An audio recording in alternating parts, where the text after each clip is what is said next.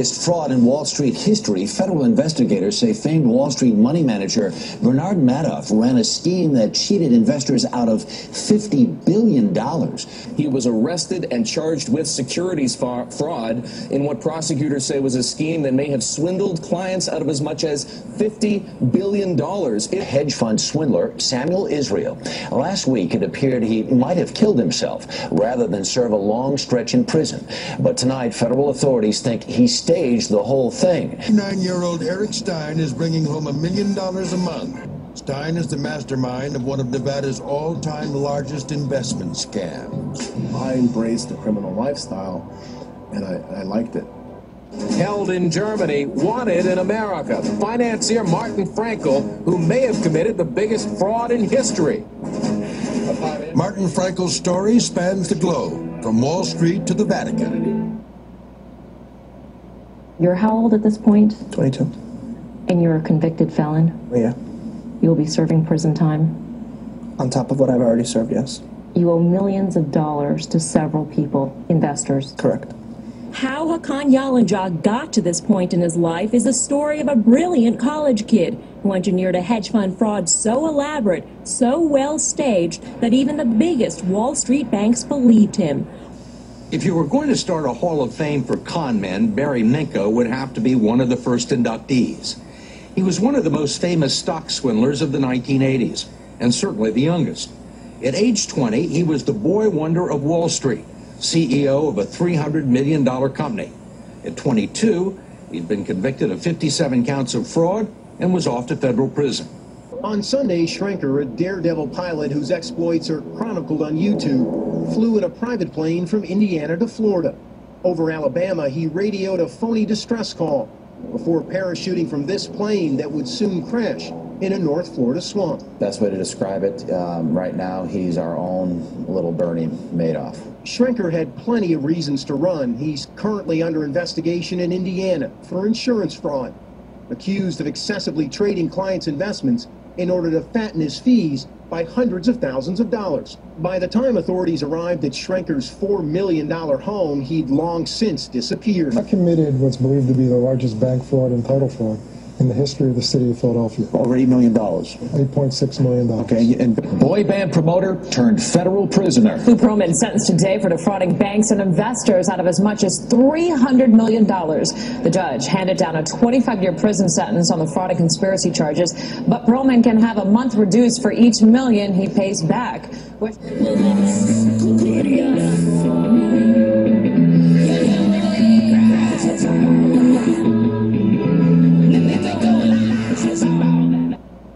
Welcome back, everyone. This is part 2 for this news report for today, for Monday, June 24th, 2013. Alright, I'm ready to go here, covering the economy.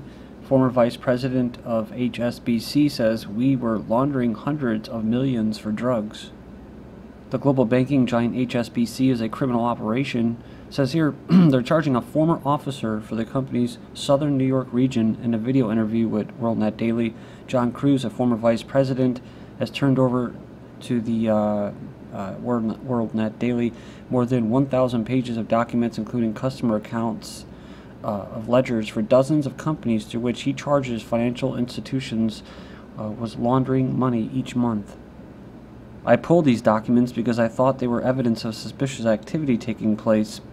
This is what Cruz affirmed when presented with these various HSBC computer ledgers. These same documents I brought to the bank security and my managers in the bank. Cruz explained that even when he let bank managers know he was taping the conversation, the managers were not interested in what he was saying. HSBC is a criminal organization, he stressed. It's a culture of crime, including hundreds of billions of dollars in transactions that have links to drug trafficking, terrorist financing, and other criminal activity. You effed up. You trusted us. Talking ratings agency with Chris Hayes. That was a response from the spokesman for the ratings agency Standard & Poor's when they contacted him a few weeks ago in the advance of a new Rolling Stone feature, The Last Mystery of the Financial Crisis, which describes the role the ratings agency played in causing the 2008 crash. It says here the materials those lawyers found leaves virtually no doubt that the rating agencies like Moody's and S&P essentially put their analysis up for sale in the years leading up to the crash. Libor case ensnares more banks as UK prosecutors allege staff from JP Morgan, Deutsche Bank, and others tried to fix rates. Employees of some of the world's largest financial institutions conspired with a former bank trader to rig benchmark interest rates. This is what British prosecutors alleged Thursday. Banks go after homeowners years after foreclosure. Banks have been taking homeowners to court long after they lose their properties in foreclosure, extending the nightmare of mortgages gone bad. What's happening is lenders are pursuing former mortgage holders for old debts like deficiency balance, which is also known as underwater amount. Is the difference between the amount of the mortgage and the actual property value. Sometimes difference can total hundreds of thousands of dollars, and the homeowner is still on the hook to pay the deficiency balance even after losing the property. Part of the nightmare for foreclosed homeowners is that the lenders often wait several years until the homeowner has recovered financially before they go after the debt. By this time, significant interest has been added to the original debt amount.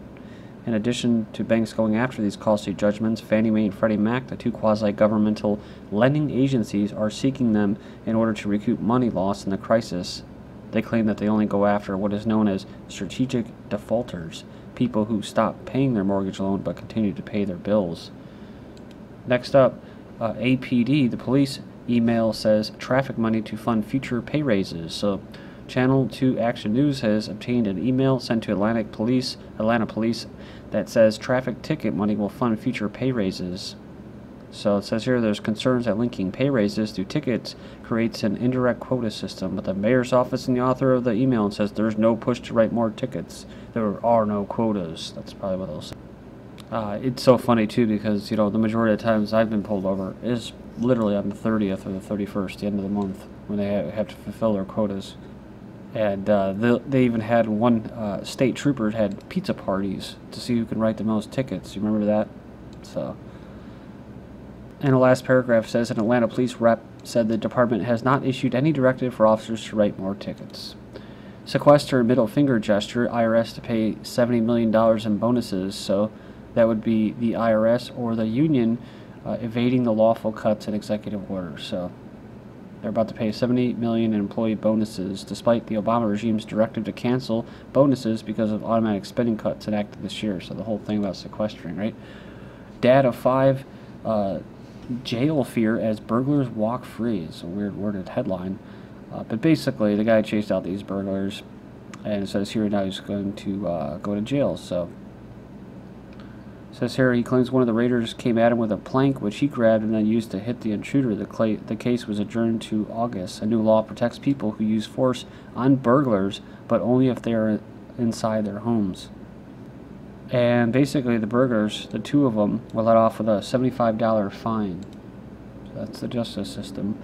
Burglary suspect flees after 84-year-old homeowner confronts him with a gun and shoots at a getaway car. So a burglary suspect sped away from this house in a hurry after the 84-year-old homeowner confronted him with a pistol. Illegal immigrants who commit crimes face lesser punishments than U.S. citizens, said according to John McCain. Says here, the member of the Gang of 8 criminals will not be legalized under the proposed bipartisan immigration bill. Anyone who's committed crimes in this country is going to be deported. However, the Washington Examiner recently reported the bottom line is an immigrant could have more than 3 misdemeanor convictions in his background check and still qualify for legalization. It says here that a nonprofit organization that opposes liberalization of the immigration law compares the consequences for an array of crimes and discovered that while illegal immigrants may be exonerated and legalized, U.S. citizens and legal immigrants face years of incarceration or temporary expulsion from the country. Recovery: 76% of Americans are living paycheck to paycheck. Roughly 3/4 are living from paycheck to paycheck with little or no emergency savings, according to a survey. It says fewer than 1 in 4 Americans have enough money in their savings account to recover at least 6 months of expenses, enough to help cushion the blow of a job loss, medical emergency, or some other unexpected event, according to a survey of 1,000 adults. Meanwhile, 50% of those surveyed have less than 3-month cushion, and 27% had no savings at all. Nestle is going to gamble on the 2 new plants in China. So the world's largest food company said it will open 2 factories in China next month in order to gain a market edge despite economic indicators of a slowing economy. So Remember this? I covered this back in, what, June, or at least a couple of years ago. Nestle chocolate is produced from child labor, new report says. So Nestle has not done enough to combat child labor in the chocolate industry. So that's actually a pretty good idea then. Next up, UK and China signed 3-year currency swap to make business in the Yuan. The Bank of England and the Chinese counterpart have signed a deal likely to boost trade between the UK and China and the Yuan. So, next up, we have EU fuels national front in France, says French minister. So, France's Minister of Industrial Renewal has blamed the European Union for fueling the far-right National Front by putting too much pressure on elected governments. He says, I think the main cause of the rise of the Front National is related to the way in which the EU today exerts considerable pressure on democratically elected governments. He continued by saying the European Union is paralyzed. It does not respond to any of the people's aspirations in the industrial, economic, or budget fields, and in the end provides a cause to all the anti-European parties. The European Commission President describes states such as France as culturally extremely reactionary. A beauty pageant at the age of 78 might be considered extraordinary on its own, but there's even more to Hava Hershkovitz's story. The Romanian was one of 14 women, ages 74 to 97, who participated in the first Miss Holocaust Survivor competition in Haifa, Israel. The finalists were selected based on personal stories of survival and rebuilding their lives after World War II, with physical appearance forming only a small part of the contest. Critics feel the competition was offensive, but that doesn't concern the delighted Hershkovitz. It's not easy at this age to be in a beauty contest, but we're all doing it to show that we're still here, she said.